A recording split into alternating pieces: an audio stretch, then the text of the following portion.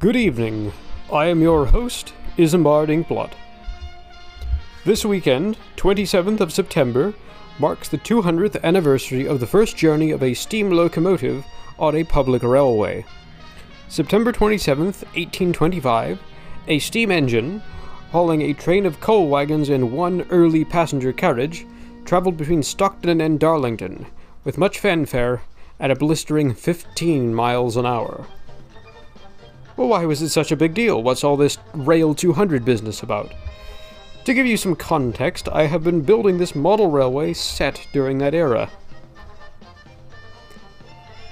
Before the steam locomotive, railways did exist, but they were usually horse-drawn and only went from coal mines to the nearest waterway. Before the railways, the height of inland transport technology was the canal. Canals were shallow, man-made rivers. Boats and barges were pulled along by mules walking alongside on the towpath. Freight traveled at about walking speed. Not only were the canals difficult to build, but having so much standing water creates its own problems, especially in winter. If you wanted to get somewhere fast, the stagecoach was the best way. However, you were limited by the speed and endurance of your horses. Sounds like an awful lot of work, and as a horse myself, I rather don't fancy it. So you can imagine why people were so shocked by this fire-breathing, steam-powered contraption back in 1825. 15 miles an hour doesn't seem all that fast, until you see it next to a canal boat doing about 4. This machine is called Active, or, as all her friends know her, Locomotion Number 1. This wasn't the first locomotive ever, it wasn't the first to carry passengers, and it wasn't even the first one to be built by George Stephenson. But locomotion is significant as the first to run on a public railway. The slogan for the Stockton and Darlington Railway was Periculum Privatum Utilitas Publica, or at private risk for public service. If that doesn't summarize railways, I don't know what does. After the opening day celebrations, this engine continued to work on the Stockton and Darlington Railway, though it spent most of its time hauling coal, while horses pulled the passenger trains. It wouldn't be until the Liverpool and Manchester Railway opened in 1830 that the steam locomotives really came into their own. This engine, called a Planet type, was made by the same works who built locomotion, but already you can see how much the technology had evolved in just 5 years. Unlike locomotion, this Planet type has all the moving parts hidden away, giving a smooth ride at the unbelievable speed of 30 miles an hour. What's important about this engine, though, is it was the first to be mass-produced. Engines of this and the later patentee design were built by the Stephensons and shipped all over the world, including to Germany, Russia, and the United States. Speaking of the US, the Americans started building steam locomotives as early as 1826, and from the beginning they started to diverge away from those made in Britain.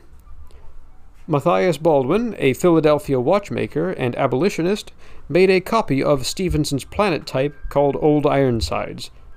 Baldwin's engine didn't work very well, he got fed up, and he declared that he would never again build a steam engine. When Baldwin Locomotive Works closed 120 years later, they had built 50,000 locomotives. Another American builder, William Norris, came up with this briefly popular style of engine in 1838. If we put it alongside an English engine built by Todd, Kitson, and Laird at the same time, the two designs couldn't be more different. Apart from both having 6 wheels and a tender, the American engine has the pistons and valve motion on the outside, and a springy iron flexible frame on the inside to cope with rough track.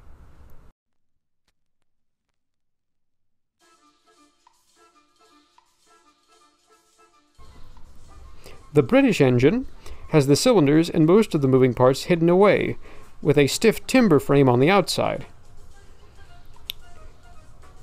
If we take a look at the trains they're pulling, the carriages of the era take clear inspiration from stagecoaches.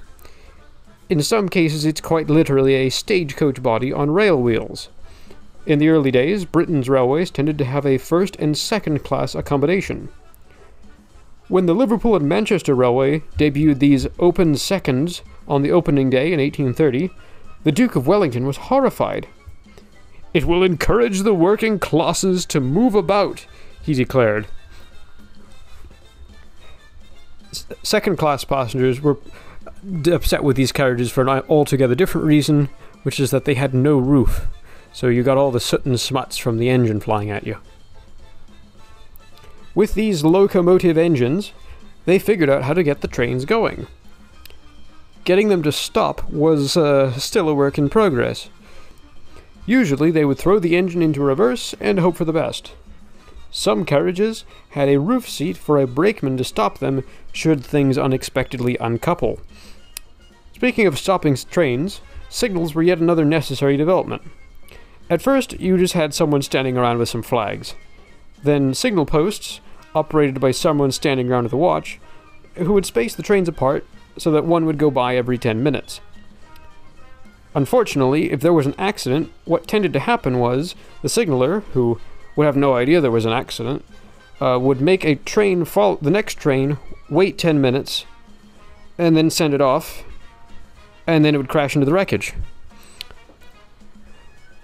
Oh, and they also hadn't quite decided how wide the track or the trains should be yet, and as the railways were spreading all over the world, there were a few gauge wars, but that'll be a subject for another time.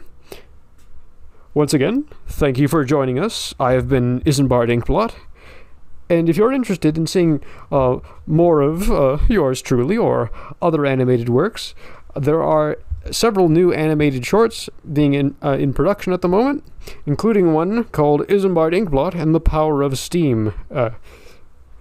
Feel free to check those out and support the creator as well.